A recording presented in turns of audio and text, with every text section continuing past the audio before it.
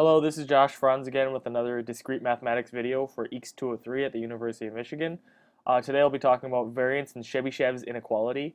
I'm a member of Group A13, and if you'd like to see more videos like this, visit this website right here. So what is variance? Well, oftentimes a distribution is classified by its expected value, which is the average value. For instance, when you roll a die, the expected value will be 3.5 because that's the average. That's if you roll thousands of die and average the values, they will all circle around 3.5. However, that doesn't tell us how loosely distributed the data is. The variance tells us how widely or not widely distributed that data actually is. So we can calculate that with a very simple equation, or seemingly not simple, but we can make it simple. So the variance, which is denoted v of x, is equal to, oops, I can't draw sigma, of the sum of all the little s's in the sample space, big S, so that is all the elements of S, of the random value of the random variable of S, minus the expected value of x squared. So oops, another parentheses, squared times the probability of S.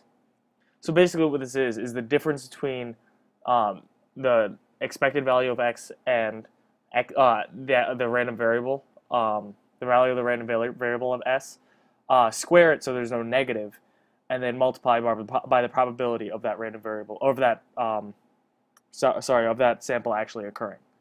But we can actually boil this down to v of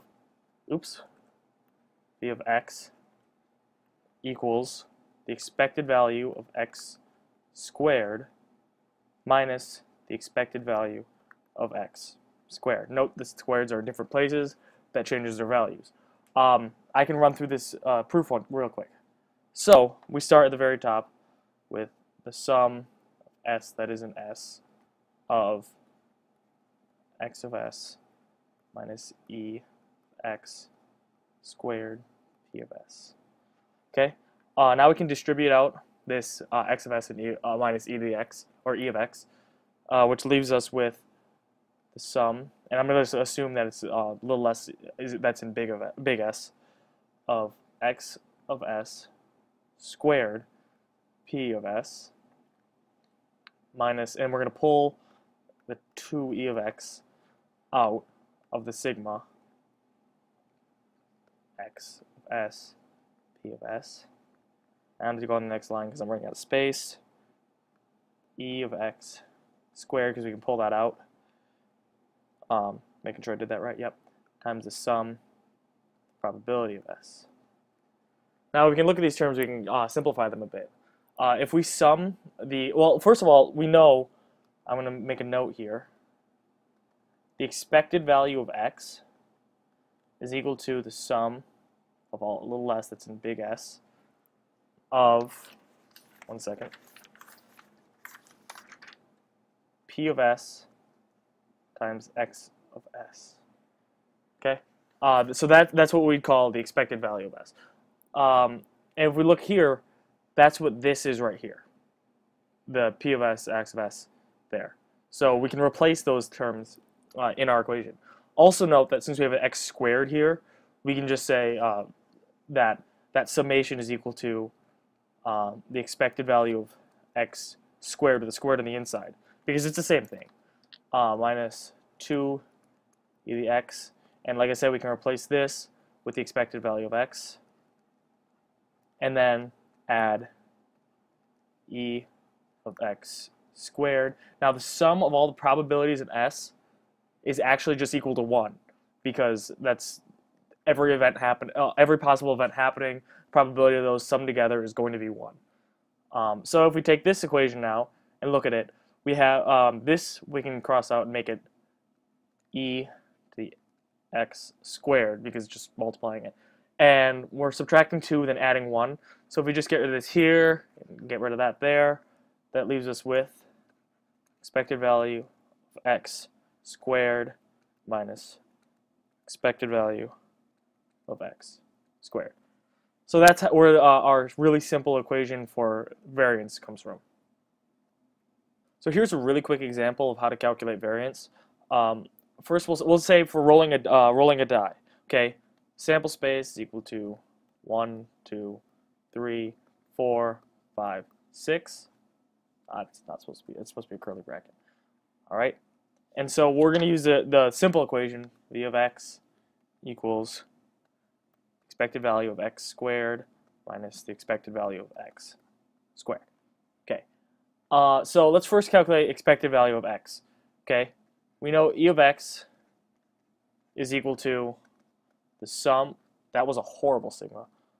The sum of the random variable times its probability for all little s and big S. Okay, so for rolling die, we know the different outcomes 1, 2, 3, 4, 5, and 6.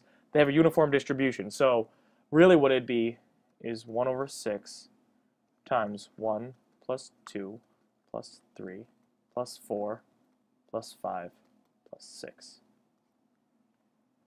which we find to be 1 over 6 times 6, 10, 16, 21, which is equal to 3.5. So now we have that expected value. Okay, now we need to calculate the expected value of x squared. So the expected value of x squared, actually all we have to do is square the expected value, or the random variable values, so it's going to be the same thing, 1 over 6, but times 1 squared plus 2 squared plus 3 squared plus 4 squared plus 5 squared plus 6 squared, which is the same as 1 over 6 times 1 plus 4 plus 9 plus 16 plus 25 plus 36, which is 1 over 6 times 91, which is about equal to 15.166. Repeated. Okay, now all we need to do to calculate the variance is find the plug those numbers into this equation. I forgot the e.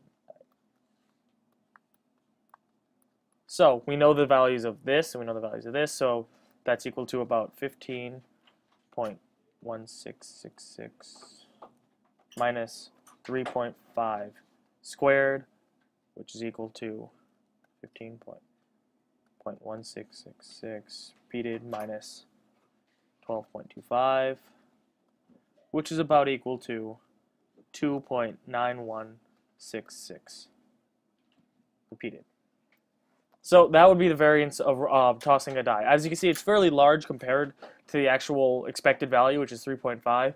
This is because it's a uniform probability, so that means we're more likely to see that number deviate away. Also, there aren't many values to the random variable. Another important thing to look at is Chebyshev's inequality. Chebyshev's inequality basically tells us that the variance helps us determine how far away things will be from the actual expected value.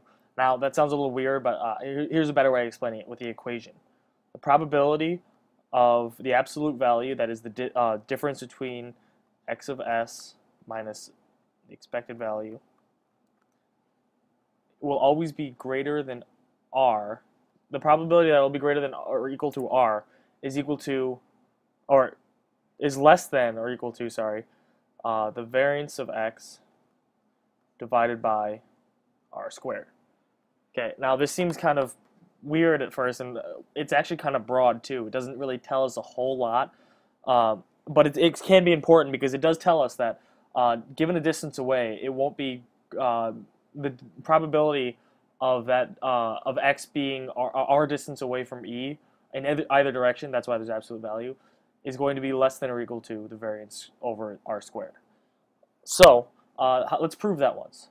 We know that let's define an event known as A, which is equal to all at little s and big S, such that x of s, the absolute value, the absolute value, x of s minus e of x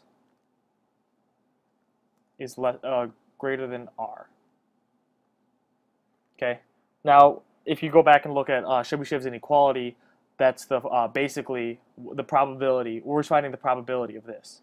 Okay, so if we look at the variance of x, we know the variance of x is equal to sum of all little s and big S of x of s minus expected value of x squared times the probability of s, right? Although we can actually break this down further, we can look at the sum as two parts, what's in A and what's not in A. So we'll do another, which is equal to sum of little s that's in A of the same thing, x s minus the expected value x squared times the probability of s plus, and I'm going to do this in the next line because I'm running out of space, sum of s that is not in A such that x of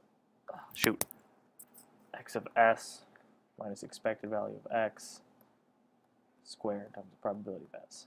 Okay, now that we've broken into these two parts, let's evaluate them and think about what they mean for this inequality. Okay, we know this part over here will always be positive because it's you're squaring whatever's in here. So even if this part in here is negative, we're going to square it, it's going to make it positive. And P of s will never be negative.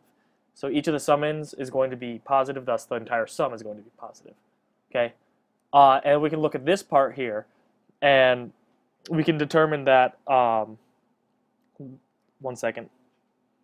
We can determine that each of these will be greater than or equal to r. Okay, so what does that mean? We can replace this middle part with r because we know they're going to be greater than or equal to r. So let's rewrite this again. Okay. Oh, one second. Look at this again. We are squaring it still. Don't forget we're not getting rid of the squared part. Okay. So we're eliminating the second term too because we know we're going to make this variance of x still, which is on the left-hand side. We'll make it a greater than or equal to sign because we're eliminating what was on the right-hand side, the second sum. And then we'll do the sum of all little s that's in A of r squared times P of s. Okay. Now, if we look at this again, so we can see that r squared times P of s, this sum is actually equal to r squared times P of A. Okay. By definition of probability, we can say that of all s that's in A, the probability of it is going to be the probability of A when we sum them up. So we can say now that the variance of x is less than or greater than or equal to r squared times P of A, and from there it follows that probability of being in A is less than or equal to the variance of x over r squared, which is exactly what we were finding because the probability of A is a set P absolute value of x of s minus E x is greater than r, less than or equal to P of x over r squared. So that's what Chebyshev's inequality is, and that's how we derive it. It's actually kind of simple if you take the time to look at it. So I'd like to give a very short example of Chebyshev's inequality. So all we're doing is we're going to apply to the same dice problems before. Probability that the difference between the random variable and expected value is greater than or equal to r. Let's set r equal to 2. We remember the variance from last time. So we can find out the value of v of x over r squared will be equal to about 0.729166. A lot of numbers. And we can actually rewrite this expression, get rid of the absolute value. The probability that x of s is greater than or equal to 5.5, or x of s is less than or equal to 1.5. That's what we're really looking for after we get rid of the absolute value. And in the case of dice, there's only one value above 5.5, which would be 6, and one value below 1.5, which would be 1. So the probability of 1 or 6 is equal to 1/3, which we know is less than or equal to 0.729166. Well, thank you for watching, and this has been Discrete Math with Josh Franz.